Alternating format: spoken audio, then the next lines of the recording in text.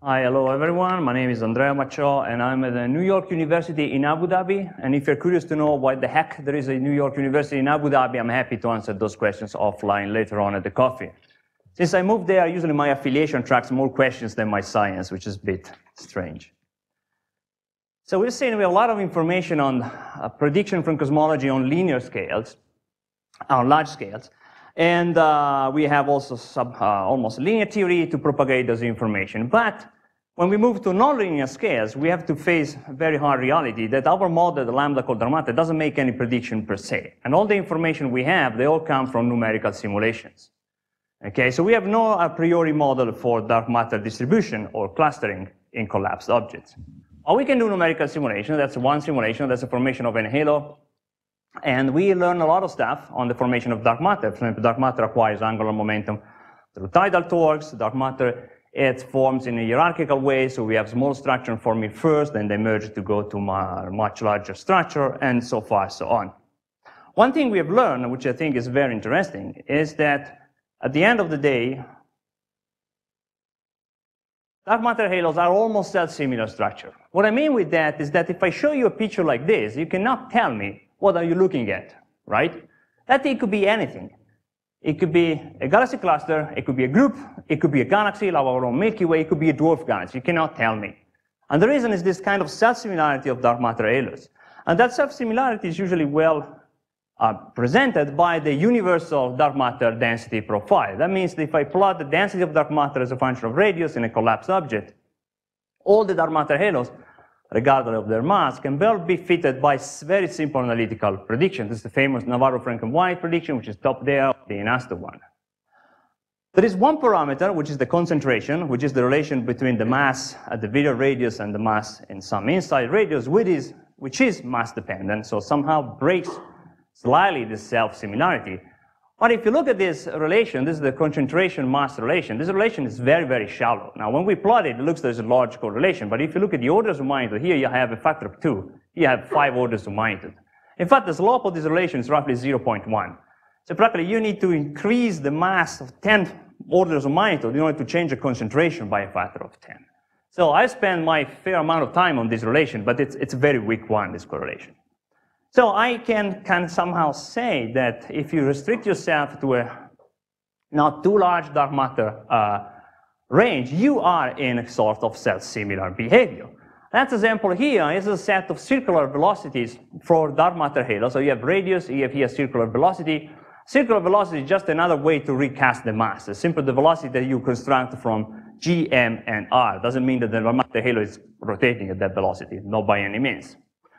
And you see all those curves are self-similar in the sense they all have the same shape. They have steep rising, a peak, and a flat or decreasing part. In fact, I can collapse all of them in practically one single curve if I simply renormalize the radius by, for example, the radius of the galaxy and the circular velocity by the circular velocity of the galaxy. And now you see they all fall down in one single curve, and the scatter you see is simply due by the scatter in the concentration parameters as a fixed halo mass. This is beautiful, but has a huge problem. And the problem is that galaxies are not self-similar. Okay? Dark matter halos are self-similar in the sense they all have roughly the same rotation curves. Galaxies are not. And this is very well illustrated by this plot. This is a paper from Oman and collaborators, 2015. What you see here, those are Fourier galaxies. Those are the points with the arrow bars. And those galaxies, they have roughly the same stellar mass or circular velocity. So they should live in very similar dark matter halos. And then what the Oman and collaborators did, they pick dark matter halos which have roughly the same mass, so they match the flat part of the rotation curve. And you see this for some galaxies, you can find a match, so a steep rising and then a flat part in the rotation curve. But for some other galaxies, like this one is a beautiful example, IC 2574, this galaxy has a slowly rising rotation curve, and there's no way you can fit it with an NFW profile, so the typical profile you see for dark matter halos. And the reason is that, as I mentioned, dark matter halos are not flexible. They are self-similar, the structure, it's fixed. So we can zoom in on this galaxy. And again, this is the exact same plot I showed you before. And this is telling you that the given radius, the dark matter form n-body simulations from the prediction for cold dark matter halos, they have way too much mass than what is seen in this galaxy.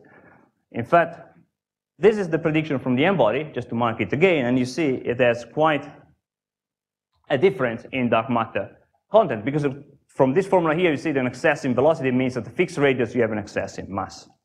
This excess mass is well known, because this is the cusp core problem that has been brought up in 1999 by 1994 by Ben Moore, and then keep coming and going from the literature. So another way to see this problem is the following. I showed you before this universal density profile, and now you can see that the amount of mass you have in the center is related by the slope of this profile, which I call alpha. See, the slope is negative, and it's usually called cusp in the sense that the slope is around minus 1.5. And I can make the prediction from this slope alpha as a function of the place where I measure it, and what I get is this black line from cold dark matter. So that's a prediction of the model. That's where the data are. And you see the data are very far away from the prediction of the model. That if I show you something like this, you would immediately tell me that this model is a very bad representation of the data. So the model, it can be correct. So how to break this self-similarity? Well, there are a lot of ideas around. The first one is that you can work on the dark sector. And here you have a lot of different possibilities. For example, you can have self-interacting dark matter. This brings a cross-section into the problem, which is a scale. And this scale is going to break the self-similarity. Same happens for fuzzy dark matter or Aseem's dark matter. Those are all models that behave like a quantum condensate on very small scales. They have quantum pressure. There's the de Broglie length, which is the order of kiloparsecs. So again, you bring a number into the model. A warm dark matter would do the same because it has a cutoff in the power spectrum. And you can keep going. Right? You name it dark matter. I mean, there's plenty of options in the literature. The more options the particle physicists at the moment. But there's a big elephant in the room that people usually try to sweep under the carpet, and the reason is that you rather prefer to say something new on dark matter than get your hands dirty with galaxy formation. Because galaxy formation is something that you can't avoid, okay? I was comparing galaxies with dark matter, and that's similar to telling you that since you use galaxies as your tracer, it's better if you add them to the game. And we can do that, because in the last years we have developed a lot of techniques and calculations to add baryons and to do galaxy formation in computer simulation. So what you have here is the same, oh, thank you very much, the same movie as before. This is dark matter, but now it's coupled with the evolution of the gas, which is temperature color-coded, and here you see the stars. And now you see that for every dark matter halo, look at the satellites coming in, it has its own gas, cold and hot, and has its own star component. Now, this dark matter halo, unfortunately, is not going to survive towards the end, so this galaxy is going to be destroyed. And it's going to be destroyed in dark matter and in stars after a few passages. And so the gas is redistributed. One thing you have to keep in mind, unfortunately, is that we cannot do galaxy simulation for first principles. For example, one thing we have to do in galaxy formation is star formation. So we start from a universe that only has gas and dark matter, and somehow we have to form stars. So how we do it, it's very schematic. So we have gas elements, gas particles. A typical mass, let's say it's a 10 to the 4th. This is like a cloud of gas. And we say that when this gas is going to be cold, so below some temperature threshold and dense, above some density threshold, we're going to transform this gas, part of it, into stars. Then what happens is that this is a star cluster. It's not a single star.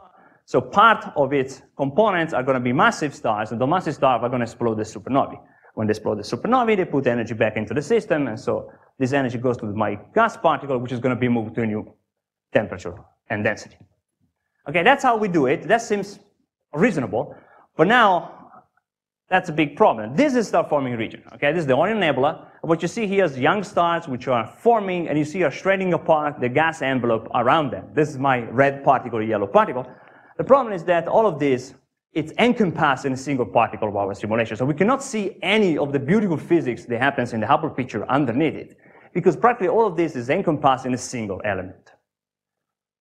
Of course, it doesn't prevent us to run tons of simulations. So that's going to present my own simulation. It's called the NIHAO project. NIHAO is an acronym, stands for Numerical Investigation of High Astrophysical Objects, and it happens to mean hello in Chinese. So what we did in this project, we ran tons of galaxies. So we rerun more than 120 very high resolution galaxies. And the reason is that only in this way we can try to compensate the known self-similarity of galaxies. We need a large statistical sample. We go from massive ellipticals, like down here, now you see an edge on, to very tiny dwarf galaxies up there. Now, every time somebody shows you a beautiful simulation of a galaxy, the first thing you have to ask yourself is that, but are those galaxies realistic? Because on the contrary of simulating dark matter halos, we have a lot of freedom. When you simulate galaxies, you have to face that there are tons of observations for galaxies.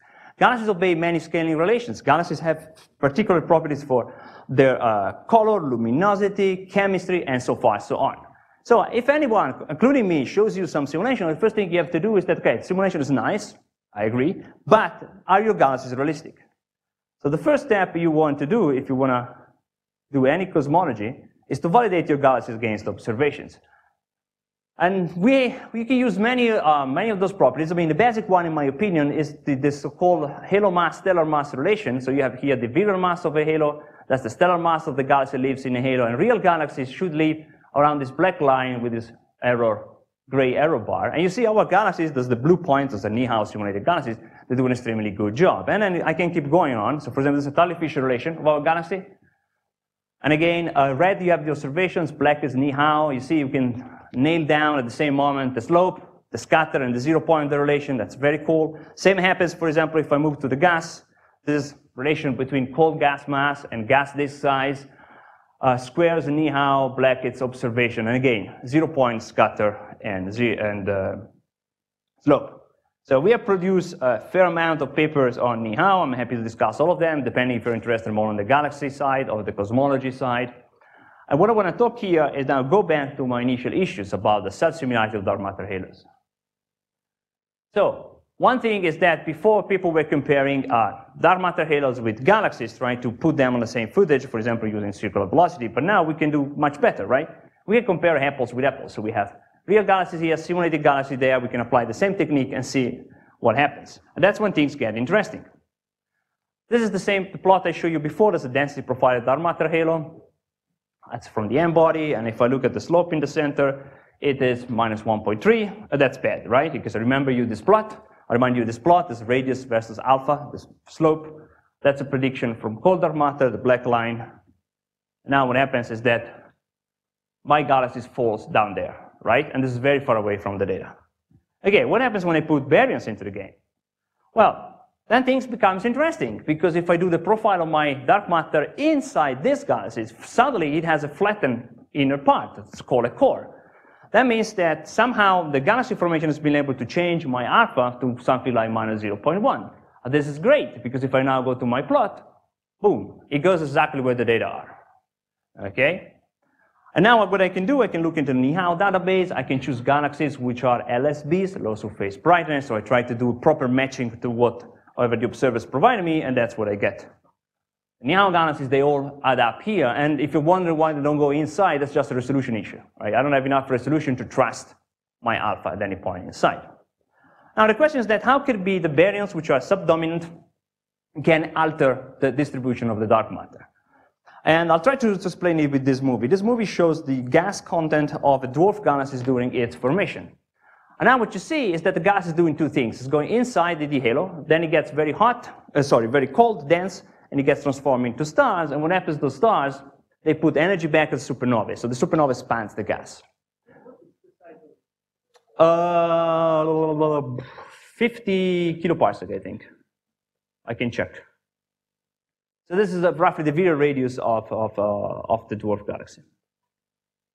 And so what the gas is doing is going in and out, in and out, in and out. And you can think that thing can cancel out, because when the gas goes in, the dark matter sees a deeper potential. When the gas goes out, the dark matter sees a shallower potential. Now, what has been shown is that the key point here is that the gas goes in and out, especially out during the expansion, on a time scale which is much shorter than dynamical time of the dark matter, which you can think about the orbital time or the free fall time. As a consequence, the dark matter is forced to react in a non-adiabatic way.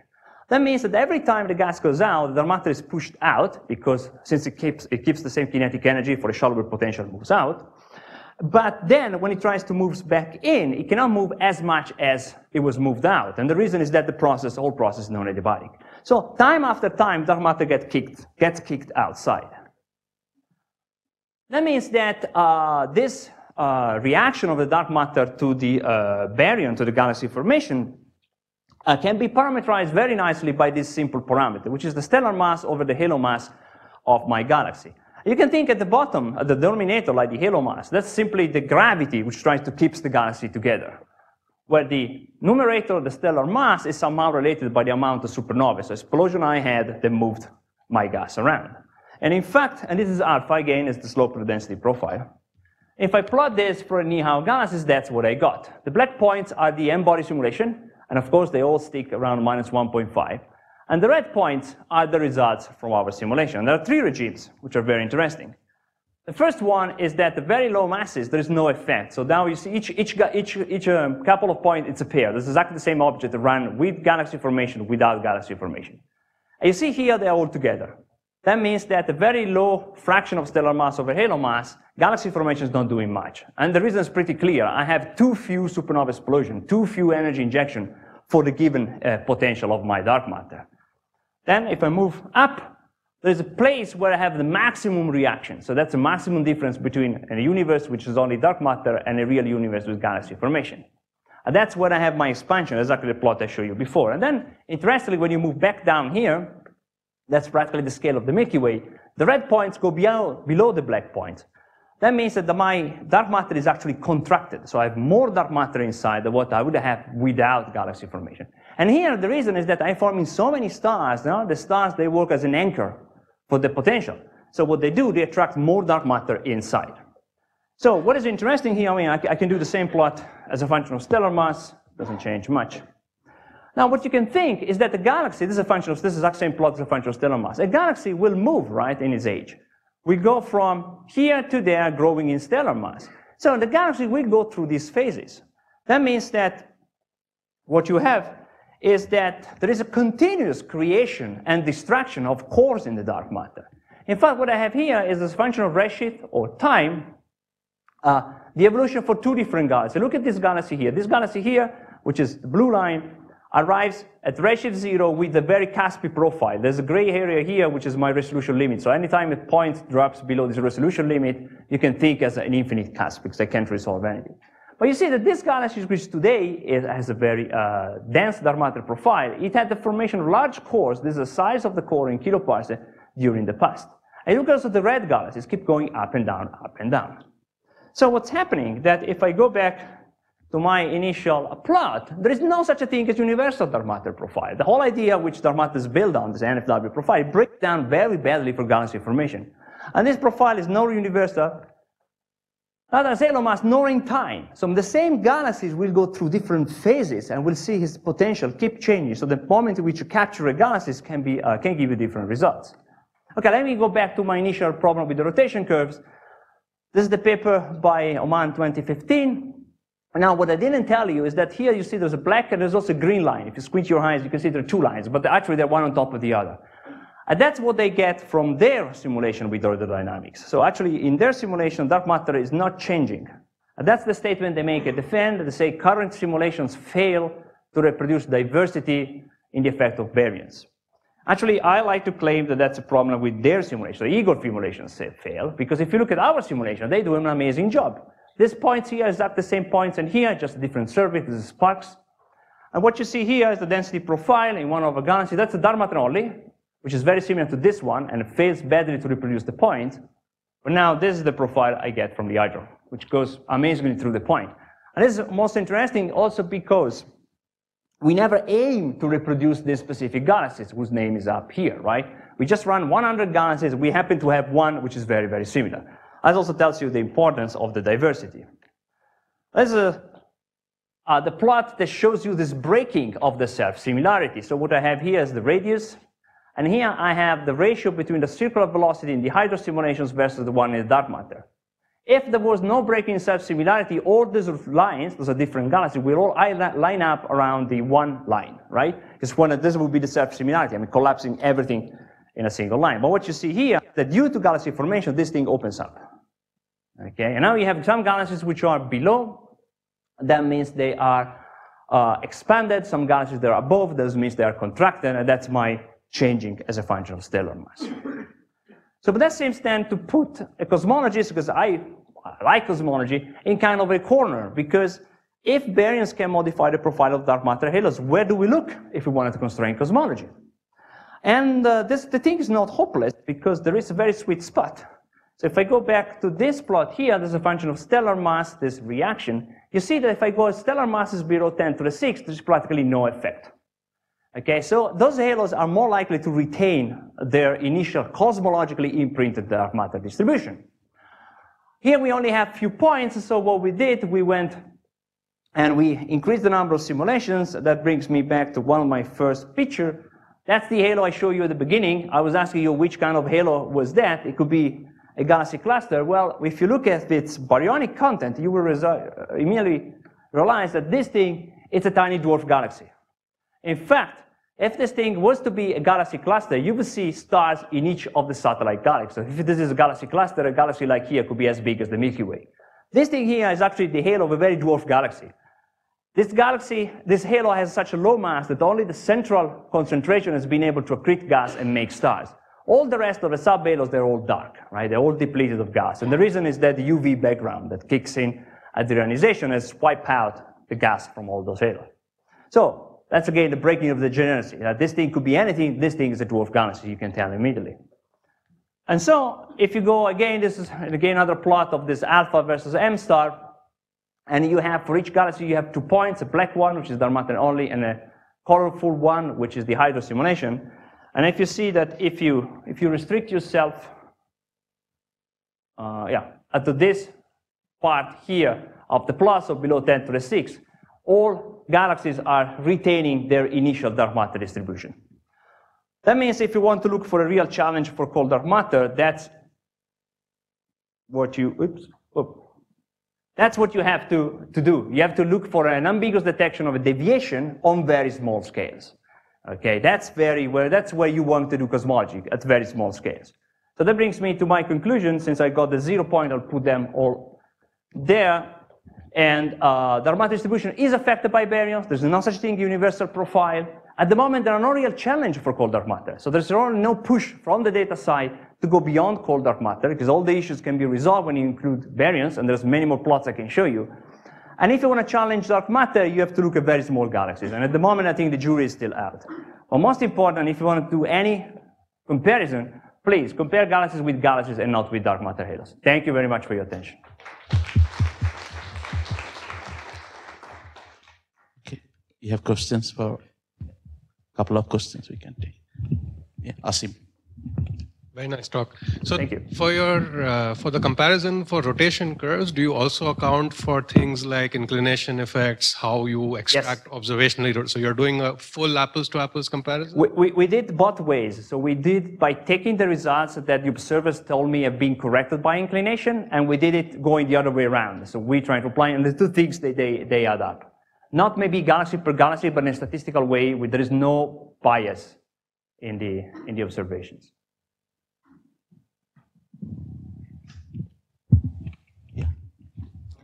Here.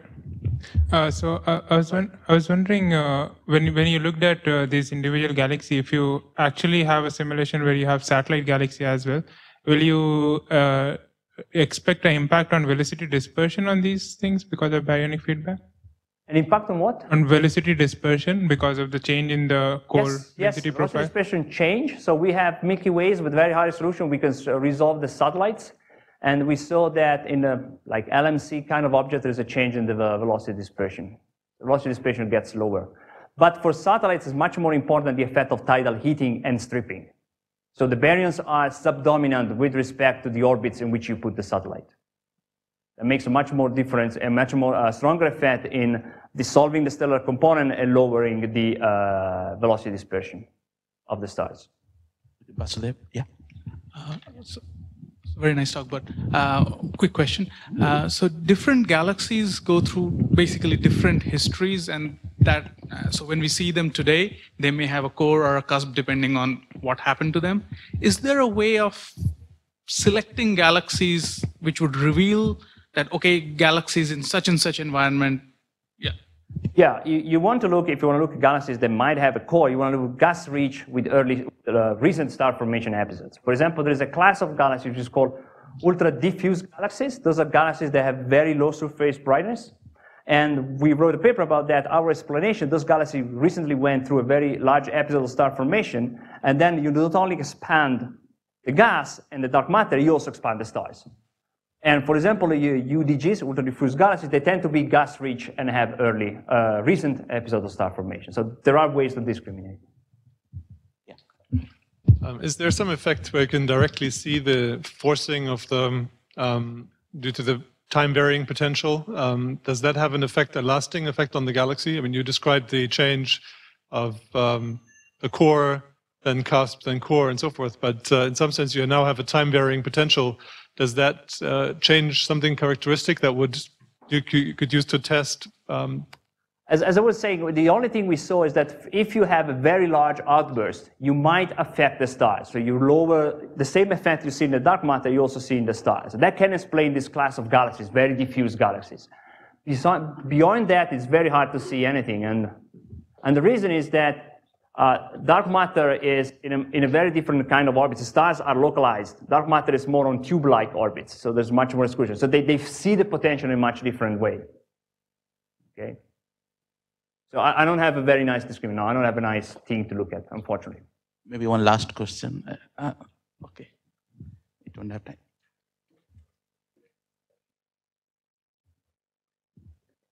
Where? Me? Yeah. Okay. The dwarf galaxy, which had this rising rotation curve until 8 kiloparsec, how did you manage to get rid of the baryons? Was it stripped? I mean, dark matter, was it stripped? Was it a satellite? No. Dark matter is pushed out by the baryonic feedback. When the gas goes out, the dark matter goes also out. And the reason the dark matter goes out is because it sees this time-changing potential, and then when the potential is shallower, the dark matter, since it has retained its kinetic energy, has to move out on the orbit. But why doesn't it happen for other galaxies? Sure, it happens. So there is a specific place in the stellar mass where this happens for every galaxy. And that's exactly why people keep finding galaxies with these rising rotation curves, slowly rising rotation curves. There's a lot of difference from galaxy to galaxy, of course. So the size of this effect, the magnitude of this effect is different because it depends on the star formation rate, which depends on the infall emergence of and so on. Okay, let's thank Andrea.